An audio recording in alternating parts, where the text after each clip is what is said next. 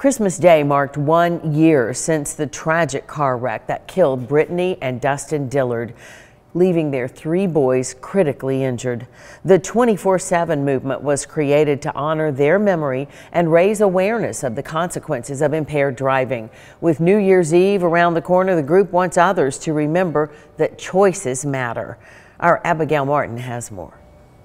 Cindy, the group wants everyone to remember that choices matter. The 24/7 movement brings awareness about the dangers of impaired driving to everyone. The founders hope to prevent deaths and injuries.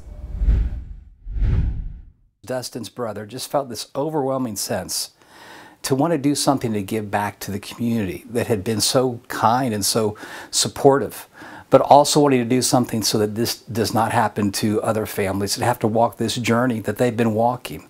24 hours a day, 7 days a week, the organization works to keep drivers and passengers safe. The Dillard sons were 2, 4, and 7 years old when a drunk driver changed their lives forever. On Christmas Day last year, their parents, Brittany and Dustin, were killed. The boys, Pryor, Pierce, and Preston, fought for their lives for a month. There are heroes. There are survivors. 2 of them almost died, and they weren't expected to make it through the first night of the hospital, but by God's grace, they did. Randy Bonner, executive director of the 24/7 movement, says the Dillards are visiting Disney World right now, enjoying a time they were not able to last year. He says this last year was incredibly painful, frustrating, and avoidable.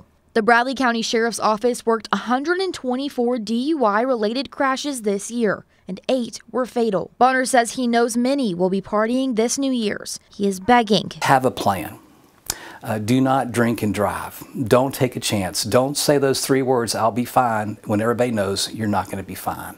And please get a ride home. Find a different way. The Safe Driving Pledge allows people to commit to making responsible choices. Their I Will Not Be Silent promise says by standing up, lives are saved. That's where somebody who knows someone that thinks they're going to be fine, they don't need to plan, somebody can speak up and maybe prevent a tragedy from happening. Bonner says they miss Brittany and Dustin Dillard every day. For information on how you can join the movement, visit our website. I'm Abigail Martin, Local 3 News.